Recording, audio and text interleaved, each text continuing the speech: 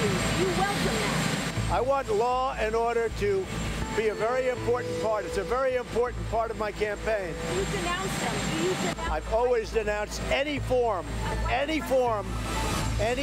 of any of that. You have to denounce. President Trump playing defense following that debacle disguised as a debate. He claims he's never even heard of the group Proud Boys, although the question he responded to that sparked outrage was about white supremacy. Are you willing tonight to condemn white supremacists and militia groups? Sure. Biden calling the president's performance a, quote, national embarrassment. Members of his own party voicing their outrage. I thought it was an embarrassment last night, the debate. The debate commission now vowing changes before the next showdown. But will the two other scheduled presidential debates even go on as planned?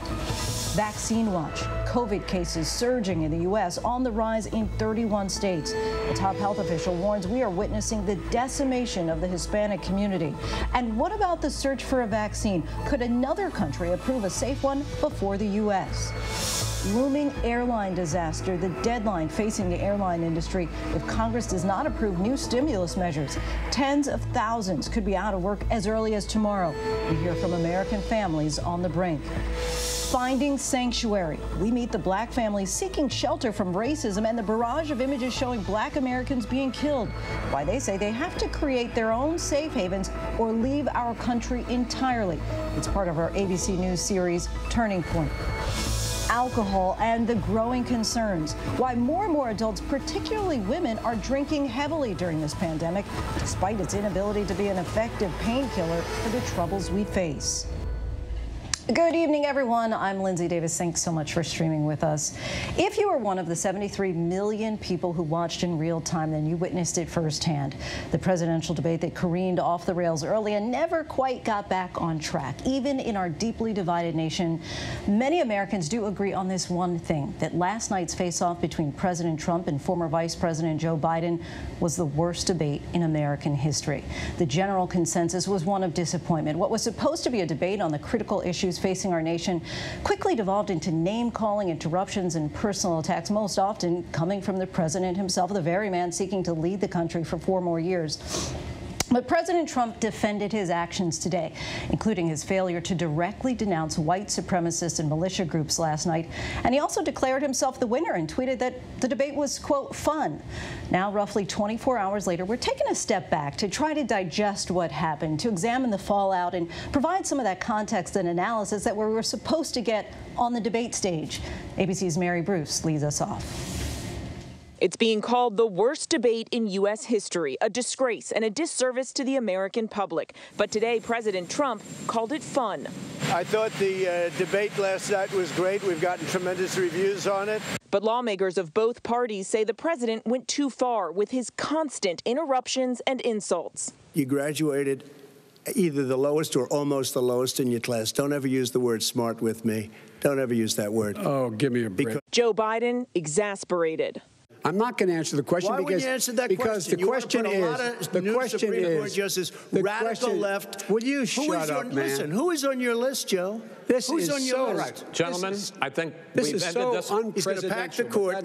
The low point of the debate and possibly of Trump's entire campaign was when the president refused to condemn white supremacists. Are you willing tonight to condemn white supremacists and militia groups and to say that they need to stand down and not add to the violence in a number of these cities, as we saw in Kenosha and as we've seen in Portland? Sure, Are you I'm prepared willing to do specifically that, but do it? Well, go ahead, sir. I would say almost everything I see is from the left wing, not from the right wing. So what are you saying? I'm willing to do anything. I want to see peace. Then do it, sir. Say it. Do it. Say it. Do you want to call him?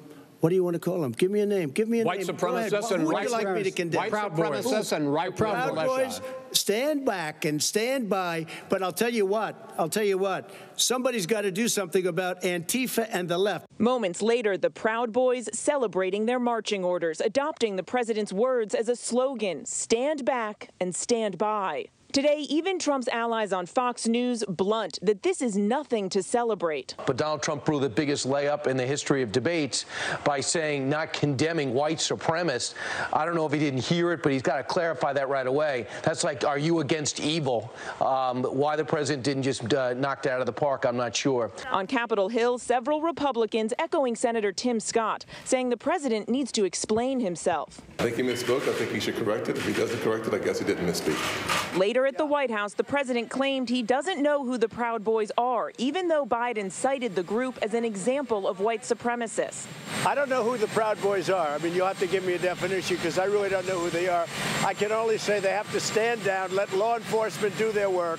But he still wouldn't denounce the group, so our Kira Phillips tried again. Mr. President, let me follow up.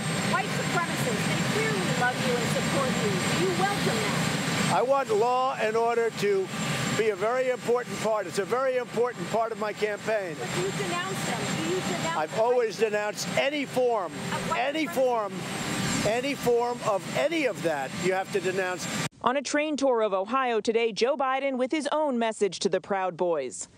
My message to the Proud Boys and every other white supremacist group is cease and desist. That's not who we are. This is not who we are as Americans. Biden calling out Trump's debate performance. The President of the United States conducting himself the way he did, I think it was just a national embarrassment. What I saw last night was all about him.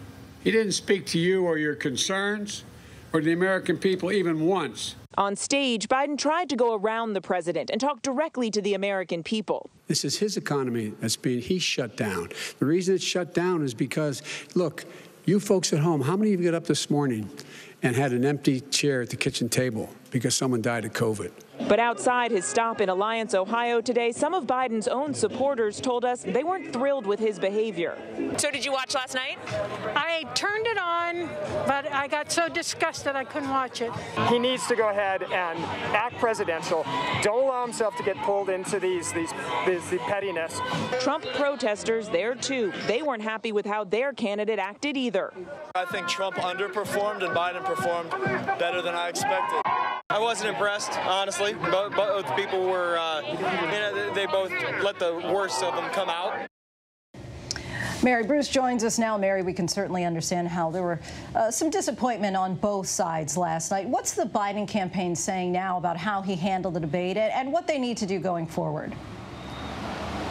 Well, I think the Biden campaign is pleased with the way that the former vice president, they feel, was able in many ways to sidestep some of the president's attacks, some of the gutter politics last night, and to try and speak directly to the American people. Over and over again, you saw that. Joe Biden looking straight down the barrel of the camera and trying to hammer away at the issues that he feels voters are most interested in. That is going to continue to be his strategy going forward. Look, though, there was no clear winner here last night, and I think both campaigns are aware of that this was simply a debacle and a charade of a debate. But the Biden team feels that they at least have a strategy here that they think works for them. It's one that you are going to see them continue to employ on the campaign trail and in the next two debates. Although, of course, the next face-off is a little different because it's a town hall event. I think that will make it a little bit more difficult for the president to hammer away and, beat the former vice president over the head with all of these interruptions. Things are a little bit different when you're speaking directly to voters and fielding their questions, Lindsay. Hopefully it will be different. All right, Mary Bruce, thanks to you. And now let's bring in our chief White House correspondent, Jonathan Karl. John, the commission that runs the debates announced today that they plan to make some changes to avoid a repeat of last night. What are they saying that they're going to do, and how are the campaigns responding? Well, the commission has not been detailed about what they are going to do, although I spoke directly to one of the commissioners, and I was told that there are several things under consideration, including the idea of giving the moderator the ability to cut off the mic of a candidate if that candidate violates the rules. And we got two very different responses from the campaigns to the idea of imposing any changes at all. The Biden campaign has made it clear that they would welcome changes. They put out a statement saying saying, in part, Biden will be focused on answering questions from voters there at the upcoming town hall debate under whatever set of rules the commission develops to try to contain Donald Trump's behavior. The Trump campaign is making it clear that they don't want any changes whatsoever. They put out a statement saying, in part today, the commission shouldn't be moving the goalposts and changing the rules in the middle of the game. Now, the commission is making it clear that this is not about changing the rules. It's about enforcing the rules that are already there. And I was told directly by the commission that they are doing this. The rules will be changed. They will not allow what happened in Cleveland to happen again, and that it will not be a negotiation. I was told if the campaigns want to make suggestions, that's fine. They will listen to suggestions, but they are not going to negotiate with the campaigns. They are simply going to announce the new rules. So that means we really could be heading to a situation, if the Trump campaign continues to insist on no changes, we could have a situation where the next two scheduled debates simply do not happen. I think that is a real possibility, Lindsay. And so many people on social media last night saying, just cut the president's mic. We also heard the president's defense of his comments today on those white supremacist groups. But you say that this is part of a pattern on how he responds on these issues. It really is. You know, the Trump campaign put out a series of examples of where he has condemned white supremacists over the years, and he has done it, but every time he has done it, it has been almost under duress. Of course, he was himself the person that was the main figure behind the birther movement, which was just a flatly racist movement. He eventually gave up that effort, but he never apologized for it, never acknowledged that there was anything wrong with it. And I remember very vividly when David Duke endorsed his campaign back in February of 2016. Trump said nothing about it for 2 days. When he was finally asked directly by a reporter about Duke's endorsement, he said, "Oh, he endorsed me? I didn't know that. Okay, I disavow. Okay, I disavow." He made it clear that he was irritated by the question, and it was anything but a heartfelt disavowal. And then the most crystal clear example was Charlottesville. And you know, we remember Charlottesville. We remember that he said there were very fine people on both sides.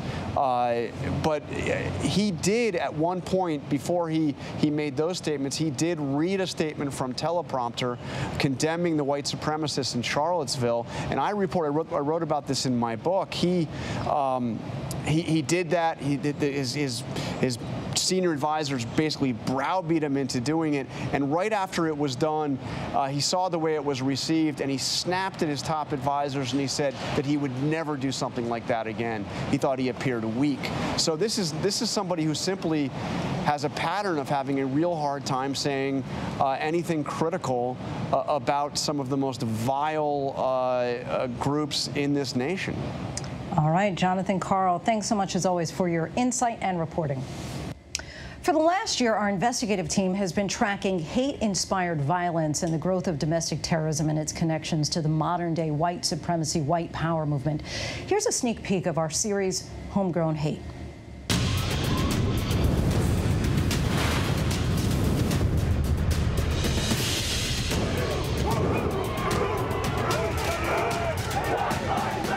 You'll see the white power movement on the march. You will not replace us! Like a monster that went into hibernation, and this was evidence that the monster has come out.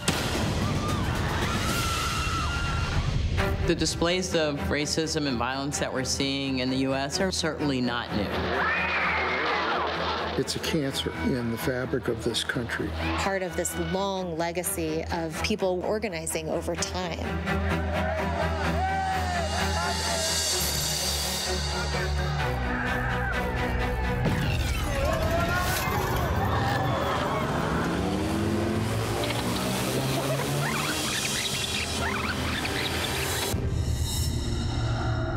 Within the white power movement, the Oklahoma City bombing stands as the culmination of decades of organizing. Timothy McVeigh has been found guilty on all 11 counts.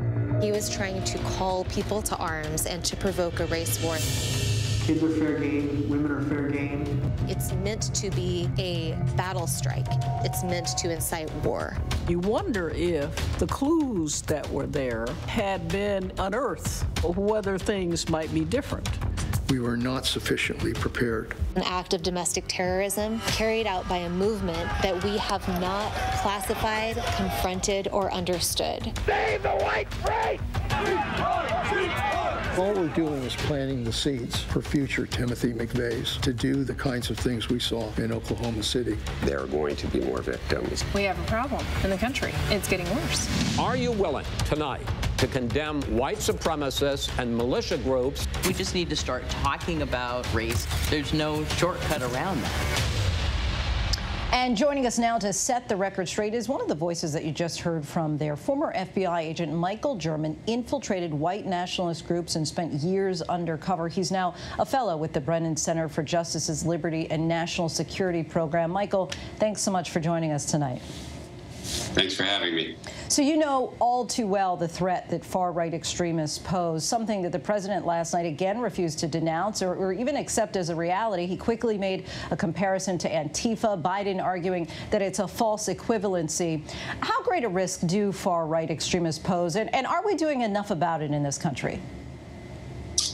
We are not doing enough about it. White supremacist violence has been a persistent problem in the United States since there has been a United States, and that problem did not go away. It's from the time that I worked these cases in the 90s through today, it's been a constant presence.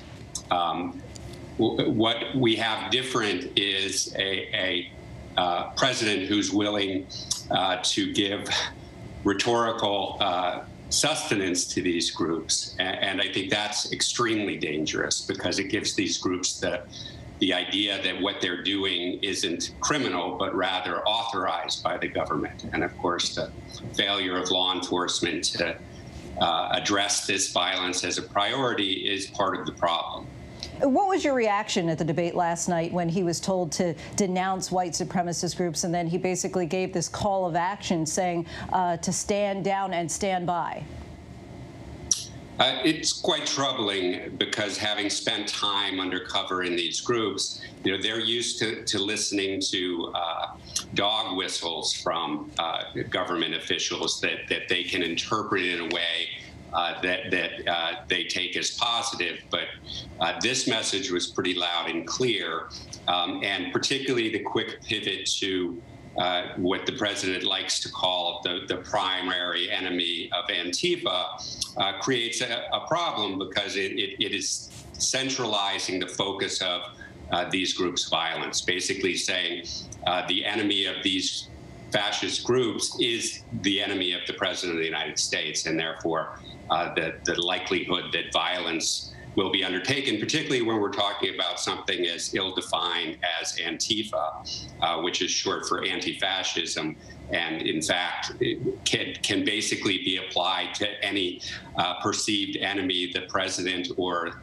these far-right militant groups choose. Yeah, some have called last night's statement a dog whistle into a bullhorn. But yesterday there was a hearing by the House Oversight Committee about white supremacists infiltrating law enforcement. Democratic Chairman Jamie Raskin said the bloody trail of violent white supremacy is now splattered across America, adding the virus of white supremacy is spreading. How much of an issue is this among local police? And while many communities debate police reform, what can be done to try and reverse course? So it is a persistent problem. This is something that the FBI has warned about from the time that I was working undercover and in written products in 2006 and 2015. So it's a problem that's serious enough for the FBI to warn its own agents about the infiltration of white supremacists into law enforcement.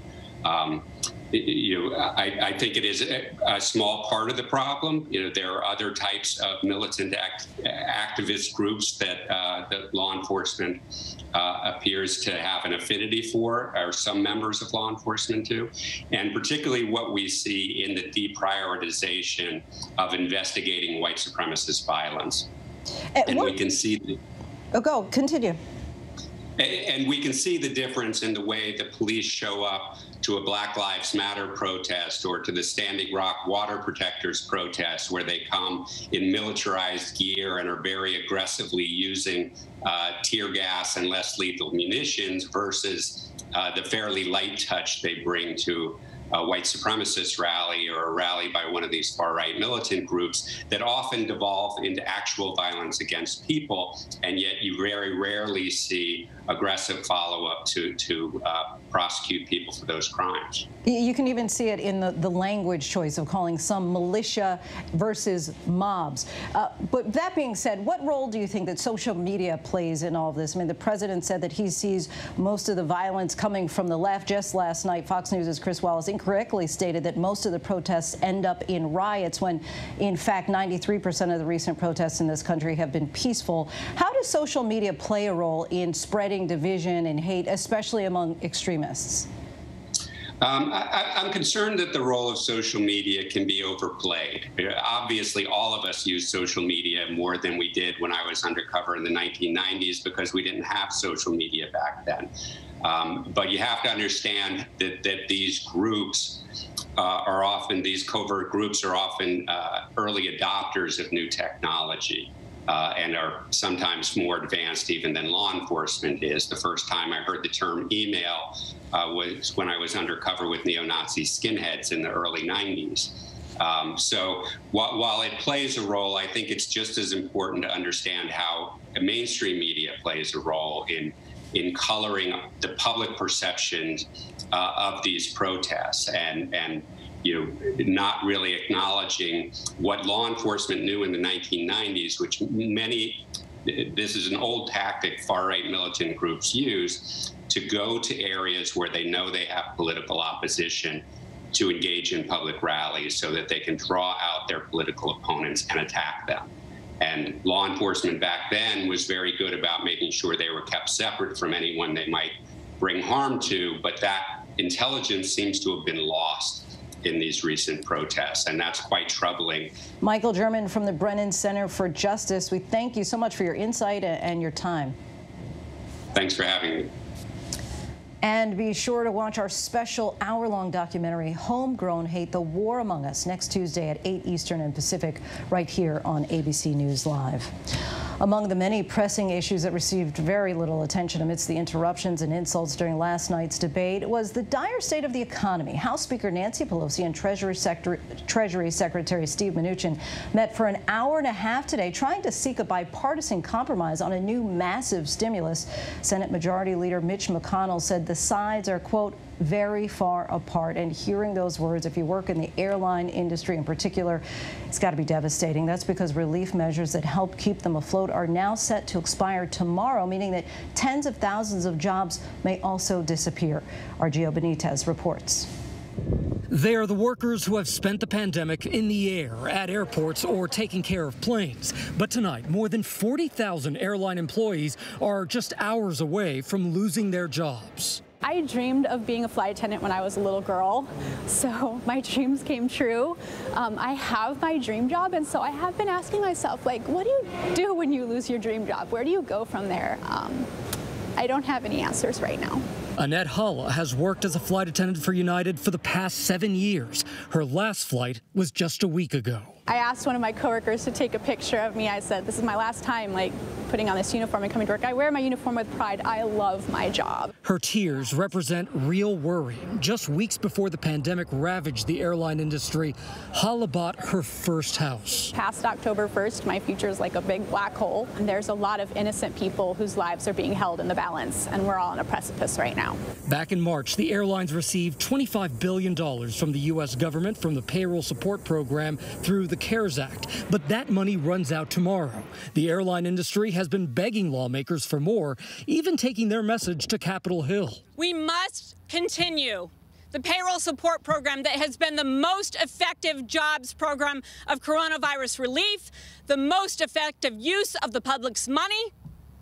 And so on a balance sheet, everyone agrees. Nick Callio is CEO of Airlines for America, which represents the major U.S. airlines. What's going through your mind? Thinking about the thousands and thousands of employees who are going to lose their jobs, their health insurance, the impact that that's going to have on their families. To those who say that the airlines didn't manage their money correctly from the beginning, what do you say?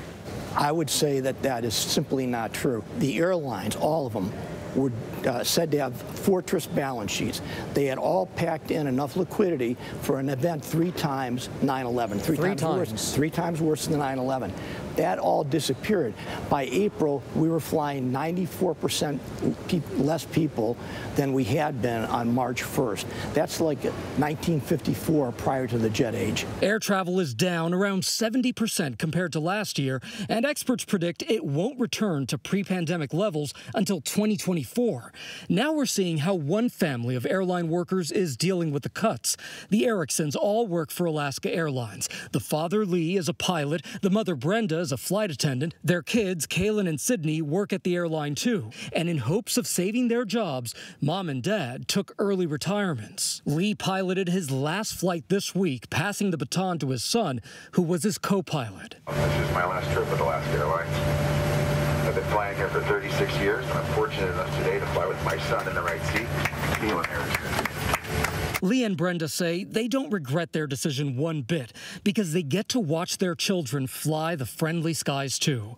An inspiring story, even in the midst of heartbreak for so many Americans, like Annette Halla, who worries about the future of air travel. This might be it. There's no guarantees in the future that we will, be able to come back, that life won't change, or that I would be able to continue to do this. So, yeah, I've thought about it.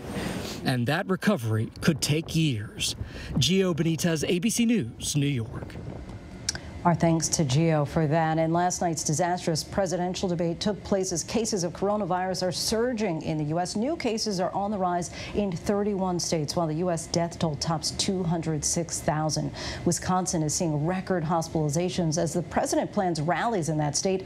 And a top official has now said the virus is, quote, decimating Hispanic communities in much of the country. ABC's Eva Pilgrim has the very latest. Tonight, a record number of COVID patients straining hospitals in Wisconsin. We are 9 months into this pandemic, and right now it's not slowing down. It's picking up speed. In one town, parents outraged after an assistant football coach stayed on the field after learning during a scrimmage that he had the virus. That coach later fired. They can't believe that the coach did this. The governor, who has pleaded for national leadership on the virus, now calling on President Trump to either skip his Wisconsin rallies this weekend or require his supporters to wear masks. The president challenged about masks during the debate, saying Dr. Anthony Fauci had changed his position on masks. Dr. Fauci said the opposite. I want to ask you, we got a little bit more than a minute left in this segment. Masks are not good. Then he changed his mind. He said masks good. It was 7 weeks ago Dr. Fauci told David there should be universal wearing of masks. I feel that universal wearing of masks is one of 5 or 6 things that are very important in preventing the upsurge of infection. Today, Dr. Fauci pushing back against the president in an interview with ABC's Start Here podcast. So anybody who has been listening to me over the last several months know that a conversation does not go by where I do not strongly recommend that people wear masks. Cases now rising in 31 states. The Latino community, one of the hardest hit, making up 56% of deaths in Texas and 48% in California. What we're seeing really is historic decimation among the Hispanic community by this virus. In San Diego County, Elvira Martinez was first hospitalized with the virus, followed by her daughter Cassie. The 29-year-old with no underlying conditions suffered 2 heart attacks before dying of the virus. She's my older sister. I'm trying to be strong. Never in my wildest dreams or nightmares would I have thought that this would have happened. This, as a new CDC study found a 55% increase in cases among 18 to 22-year-olds last month. 19-year-old Appalachian State student Chad Dorrell was reportedly healthy before getting the virus, later dying of COVID complications. Everyone says, oh, it's always the older people who it affects the most, but, he was healthy, and so, seeing that it happened to him, makes me feel a little more worried about everything. Even some young people starting to have some pause now as well. For more now, let's bring in Eva Pilgrim. And Eva, there's a new forecast out about the risk for a fall resurgence. What does it say? Those projections, Lindsay, are showing that the risk may be increasing in the northern part of the country much faster than originally expected. Researchers say that's because of these cooler temperatures combined with the fact that people are just tired of wearing masks and social distancing. But they tell us that there is still time for people to take those measures and to minimize more cases happening. Lindsay. And Eva, what's Dr. Fauci's advice about those who plan on or would like to gather for Thanksgiving? Well, he's got a couple of things he wants families to keep in mind. One, you really shouldn't be congregating if you can avoid it. But if you want to get together, one, try to do it outside instead of indoors. If you are inside and you're with people who are not part of your immediate family, wear a mask. Or if you can all get tested right before you get together and you know the status of the other people in the room, then you can take the masks off. But unless you know the status of the other people in the room, then you should probably wear masks if they're not part of your immediate family. Lindsay? It'll probably be difficult to eat Thanksgiving dinner with a mask on. But Eva Pilgrim, our thanks to you. And when we come back, the judge's new ruling that impacts when the grand jury testimony in the Breonna Taylor case will be made public will explain why it was not released today. The African-American families deciding to pack up their bags and move to someplace they feel is safe from racism. Some choosing their own communities inside America, others leaving the country altogether. But first, the question, what happens if another country develops a COVID vaccine first? Stay with us. Sex, gambling, fraud, betrayal, and murder. Cutthroat Inc., the podcast. A family on a mission to find their son. A year's worth of conversations with the killer. Cutthroat Inc. Subscribe for free now on your favorite podcast app. Friday, two music superstars. John Bon Jovi and Jennifer Nettles in an unforgettable GMA concert. John Bon Jovi, Jennifer Nettles. Friday on Good Morning America's concert series. Sponsored by CarMax. Back now with the latest on the race for a vaccine and how efforts here in the U.S. are starkly different than what's happening in countries like Russia and China, with some citizens there already getting injections, even though critics say not enough is known about their safety and effectiveness. So how will the international competition for a vaccine impact just what happens here in the U.S.? Our Bob Woodruff has this week's Vaccine Watch. The search for vaccines is accelerating in three powerful countries, Russia, China, and the U.S., where this scientific race has become buried in politics, including last night's explosive debate. Dr. Redfield said it would be summer before the vaccine would become generally available to the public. You said that he was confused and mistaken. Well, I've spoken to the companies, and we can have it a lot sooner. He talked about the summer, sir, before it's generally available. Just like he said, it's a possibility that we'll have the answer before November 1st. It could also be after that. In Russia, under the rule of Vladimir Putin, the vaccinations have already begun.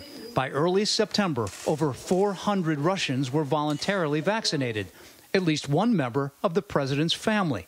My daughter got the shot, he said. После второго укола, второй прививки, тоже температура немного поднялась, ну и все, сошло потом на нет. Чувствует себя хорошо и титры высокие. We expect, tens of thousands of volunteers to be vaccinated within the next months. And then starting from October, it will be used for mass vaccination in Russia, again, on a voluntarily basis. Russia has moved so quickly because it skipped crucial steps needed to prove the safety and effectiveness of the vaccine. Russia has even struck a preliminary deal to sell its untested vaccine to several developing countries, causing concern in the scientific community. Were I in Russia right now, I would not roll up my sleeves and get this vaccine for the simple reason that it hasn't been adequately tested. In China, where COVID-19 originated, some companies are following suit, vaccinating citizens well before reaching a level of safety tests required in the U.S. and other countries. In fact, 3 months ago, the government authorized a COVID vaccine made by the company CanSino for the Chinese military. One of China's largest pharmaceutical companies, Sinopharm, claims most of its executives have already been vaccinated. But other Chinese companies, like Sinovac, say they're following stricter protocols. The biggest question here in the U.S. is, and also in the world, is when will you finalize your trial results and begin your vaccine production and your distribution in China and around the world? We would expect that if everything goes well, we may be expecting some results around the year end of 2020. As of now, there are 10 vaccine candidates around the world in phase 3 of clinical human trials. One big question, would U.S. officials allow any vaccines tested overseas to be used in the United States? I think they would if we were interested and we were convinced that they were safe and effective.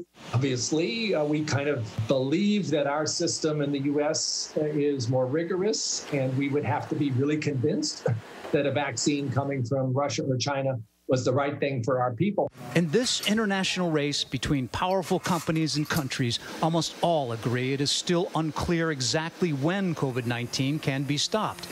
Hopefully, in the U.S., vaccine approval could come this year.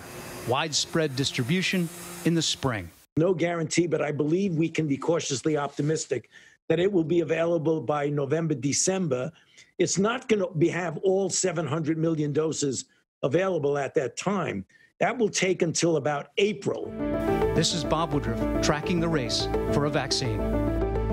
Our thanks to Bob Woodruff. And still ahead here on Prime, an update in the ambush of 2 L.A. deputies. The suspect under arrest, but apparently has been for weeks. So why are we just learning about this now? The NFL postpones its first game of the season due to the pandemic. And a new study about alcohol and its use during the pandemic. But first, our tweet of the day, Mark Hamill of Star Wars fame and his take on last night's debate.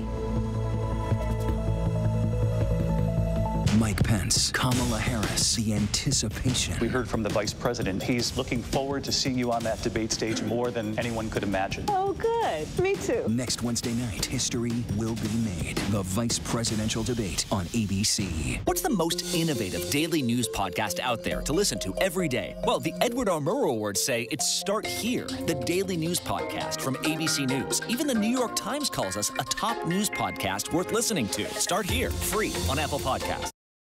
Likely no surprise in hearing that the stress and disruption of this pandemic is making many reach for more cocktails than usual. Now a new study finds that alcohol consumption is indeed sharply on the rise in the U.S., especially among women. We take a closer look by the numbers. There's been a 41% increase in heavy drinking by American women during the pandemic, according to a new study by RAND.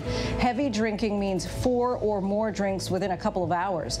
Put another way, 1 in 5 women reported 1 additional day of heavy drinking per month compared to pre-pandemic times. And on average, all American adults over age 30 are drinking 14% more frequently than they did before the pandemic, according to this study. With women drinking 17% more often than before, 3 out of 4 men and women are consuming alcohol 1 more day a month than they used to. And finally, with liquor stores deemed essential businesses early on in the pandemic, national alcohol sales rose 54% at the end of March, even as bars and restaurants shuttered, according to Nielsen. And we still have lots more to get to here on Prime. The Black Americans fed up with the racial strife plaguing this country and deciding to create their own safe havens. Boeing's 737 MAX jet is back in the sky, at least for a day. We'll explain. And our conversation with View anchor Sunny Hostin on her new book focused on identity, justice, and living between two worlds. But first, here's some of the trending stories on abcnews.com.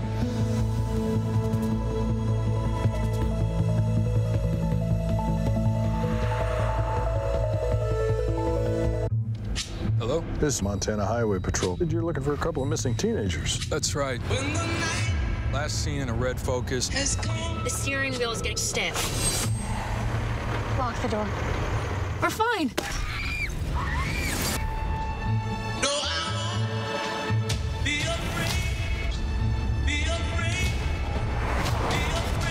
Got ourselves a predicament. When the night has come. Now could be a good time to have another baby. Are you crazy? I'm in love with you. Now that I said it out loud, it does sound weird. I feel something. Please stop. When I see You were so fine, I had to remind myself to breathe. Let's do this. How's your quarantine going?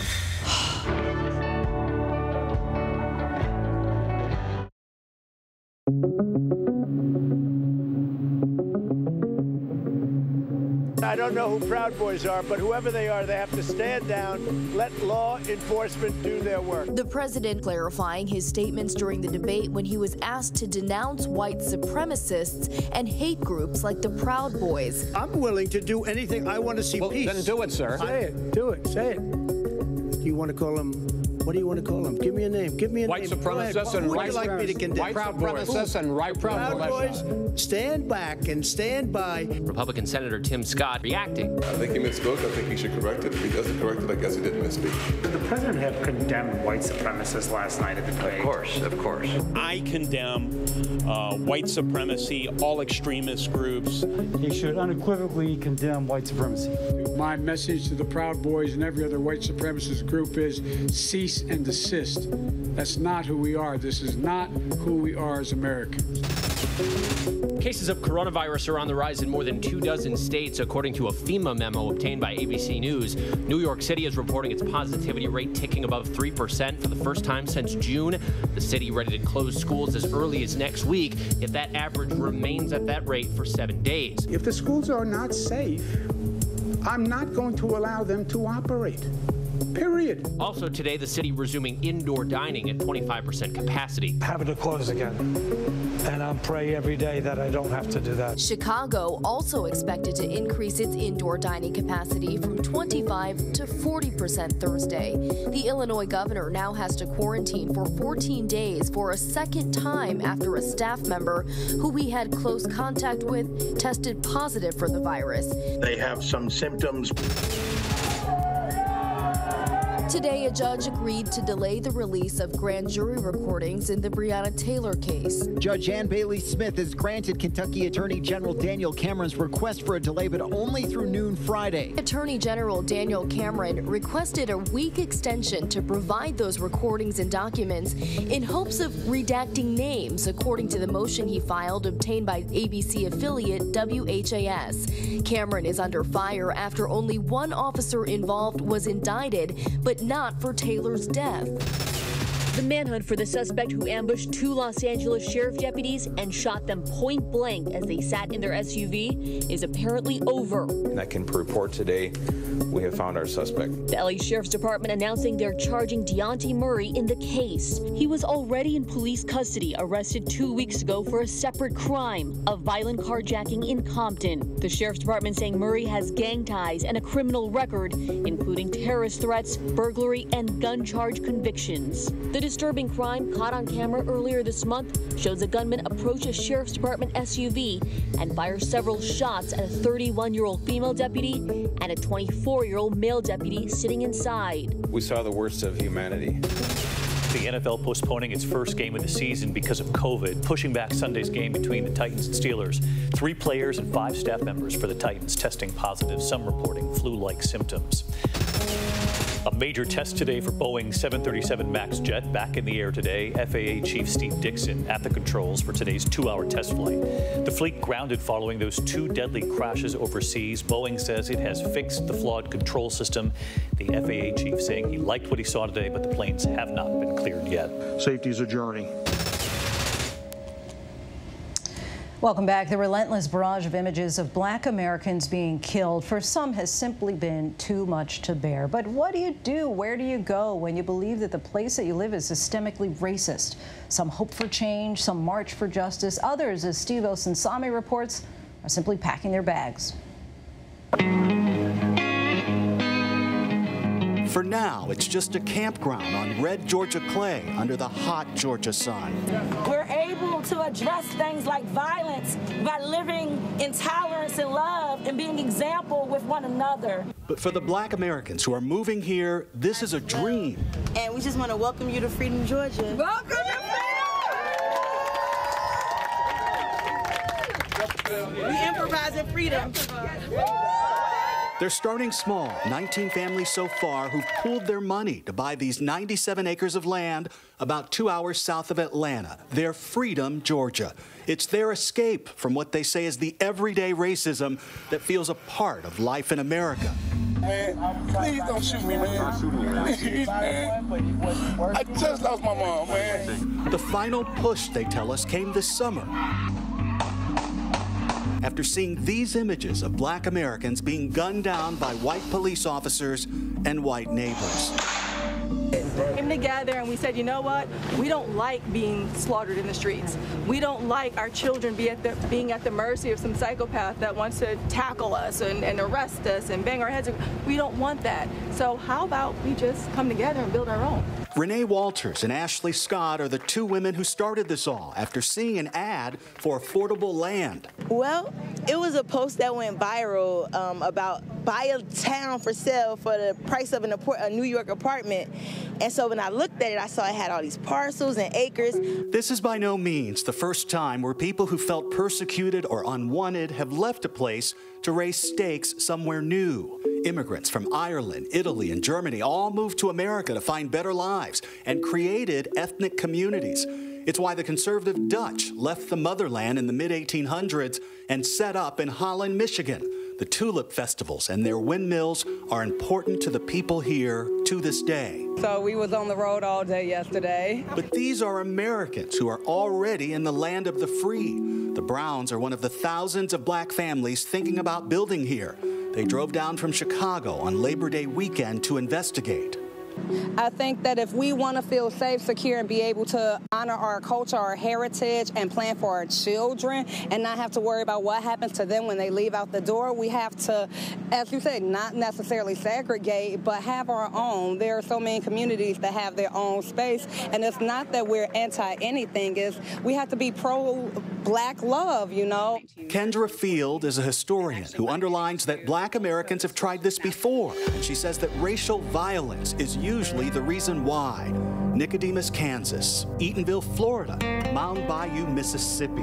All the results, she says, of the black bodies that hung from the trees of their time. There's a really rich and long history of African-American immigration, both domestically and also abroad, for instance, Back to Africa movement, and almost always in response to, in relationship to the history of racial violence and economic exploitation in the U.S. What do you say to people who say, you know, that's kind of racist to want to, segregate yourself in that way, and that if white Americans did this, we would be saying that this is racism? I would just echo that, how we think of these things, freedom, racism, integration, depends on one's circumstances and the moment that we're in, right? At one moment, what freedom might look like is an integrated classroom. At another moment, especially under the threat of very real violence, and I'll use the words of that same founder of Freedom Georgia, she said, we're looking for a safe space. And I don't think you can really argue with that. She's not arguing for segregation of the nation overall. She's arguing for a safe space for a certain number of families that perceive themselves to need it, and I completely understand that. The professor knows this personally. She has people in her own family who started this black settlement in Oklahoma. And then when that fell through and Oklahoma ended up looking a lot like Mississippi in terms of its Jim Crow laws, they were participating in a Back to Africa movement, and they ended up helping to purchase a ship for $69,000 in 1913 and 14, and actually migrating to the Gold Coast, which is now present-day Ghana. Welcome to present-day Ghana, where according to the International Monetary Fund, they've now produced one of the fastest-growing economies and where the success and safety here rank alongside several countries in Europe. In the last few years, black Americans searching for a real-life Wakanda started moving here in droves. Hello, everybody. Rashad McCrory. I'm from Harlem, New York City. 40-year-old Rashad McCrory runs a travel company and moved here during the pandemic. He says he's here living his best life and is not looking back. It's all part of the systematic injustice that put us in a condition where a lot of times we have to come out of America to heal. to be places where we're not always the victims. We're not always in protection mode. And being in Africa right now and relocating out of the United States, whether it's temporary or long term, I feel myself healing.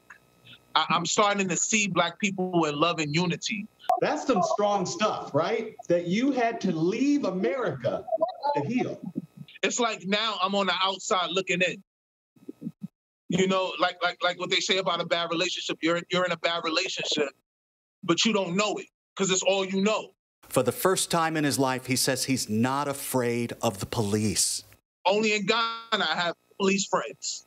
You know, in America, I refuse to have police friends no matter what the ethnicity is.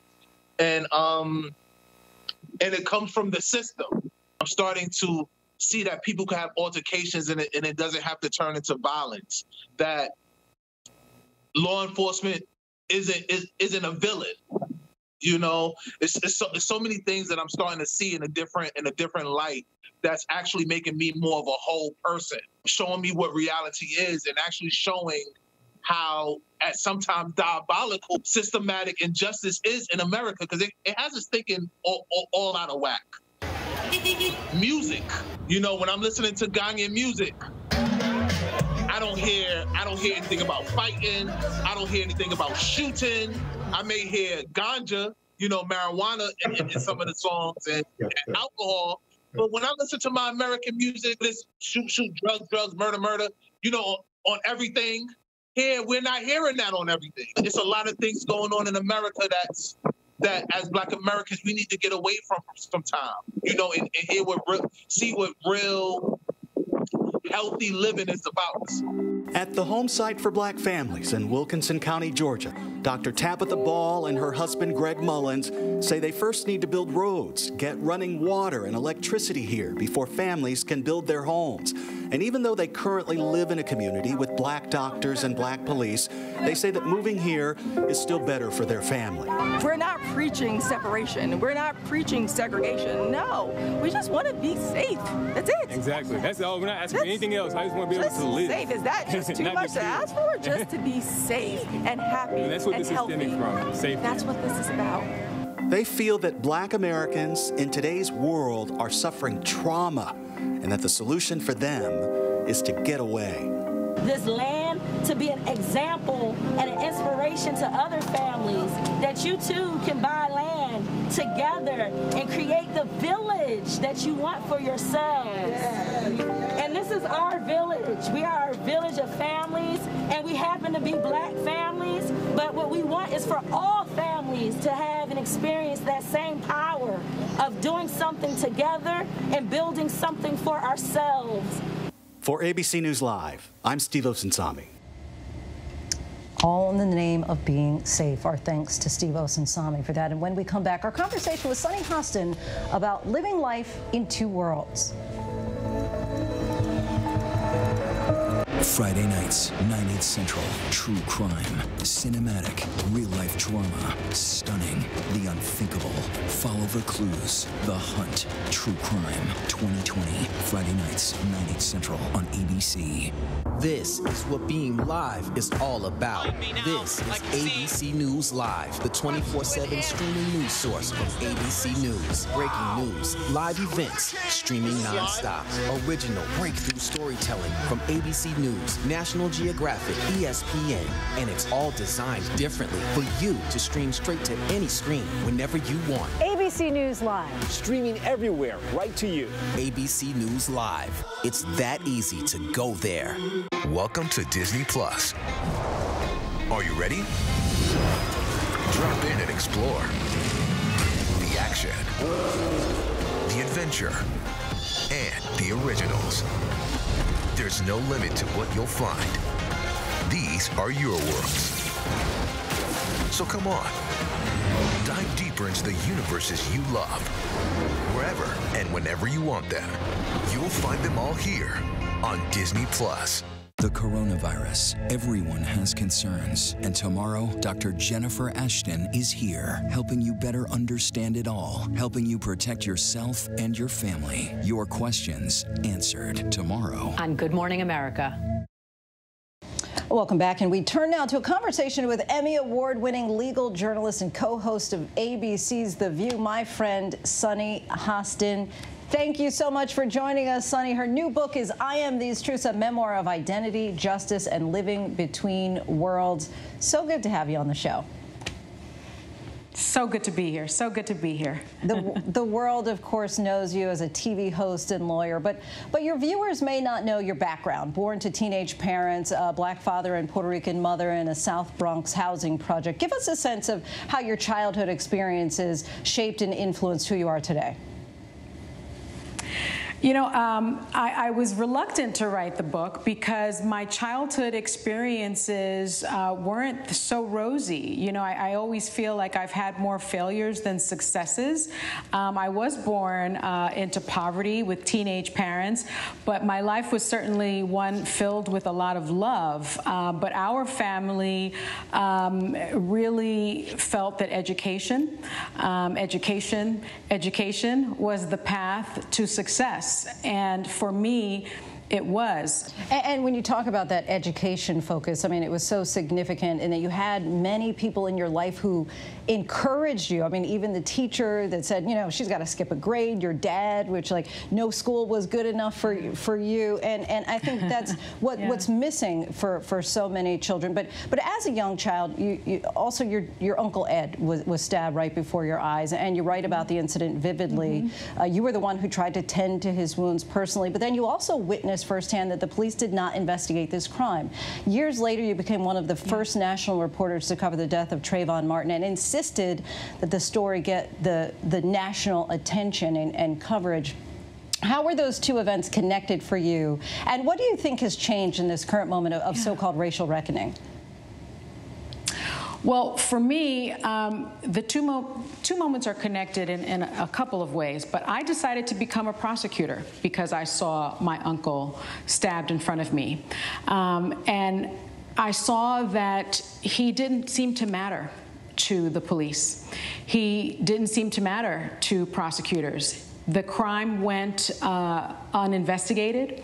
It went unprosecuted. And I decided even then, at 7 years old, Lindsay, that I would be part of the solution and not the problem. And I saw that happening with the Trayvon Martin case, that Trayvon was demonized rather than portrayed as the victim he was. And so for me, I see now that black and brown bodies are still somehow devalued and demonized. And I continue to try to be part of the solution and not the problem. And I try to give voice and perspective to the voiceless. And in your book, you also write about the crippling legacy of bigotry. And you go on to say it's hard to deal with a near daily assault of outrages and injustices, microaggressions, and outright abuse without wearing down. All that can take a toll on your psyche, on your self-esteem, on your soul. Of course, the election is on many minds. And I mentioned yesterday a recent Pew study in our debate coverage that I really find fascinating. Only 9% of Trump supporters say that it's harder to be black than white in this country. And many may legitimately wonder what makes it harder to be a minority, especially for someone like you, once you have, as you say in your book, ascended to the highest heights of law and TV news. I found that I've been discriminated against in my place of business. I'm discriminated against when I seek housing. I'm not distinguishable just because I am quote unquote successful. And of course it you feel devalued because you are doing everything that is supposed to be right. I went to school. I got good grades. I am often the first person at work. I'm often the last person to leave. I work hard, and you're supposed to be treated equally and fairly. It's supposed to be a meritocracy.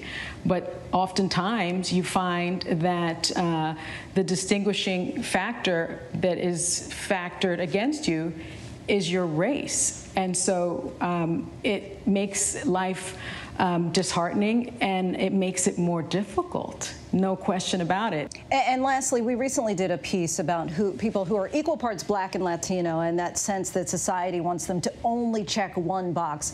What's your advice to young people who feel caught between different cultures and identities? Or maybe I'll ask it this way, as far as that old cliche question about what would you tell your younger self, your adolescent self, who was running through the subway and being chased by bullies?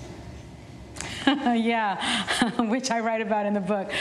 You know, I think that we get to define ourselves, because when you let others define who you are, that is, I think, the biggest mistake, and that is when you get into trouble. And I would tell my younger self that I am the beneficiary of the hard work and sacrifice and dreams and support of my parents. And I certainly am the wildest dreams of my ancestors. And I get to define my identity in whichever way I want to. Sunny Hostin, thank you so much. The book is available right now. I Am These Truths. Thanks, Sunny. Thanks, Lindsay. And before we go tonight, our image of the day. Take a look. This is what progress looks like. A customer sitting at a table inside Katz Deli here in New York. Today was the first day here that indoor dining was allowed in restaurants, but at only 25% capacity, of course, due to COVID. That is our show for this hour. Be sure to stay tuned to ABC News Live for more context and analysis of the day's top stories. I'm Lindsay Davis. Thanks so much for streaming with us, and good night.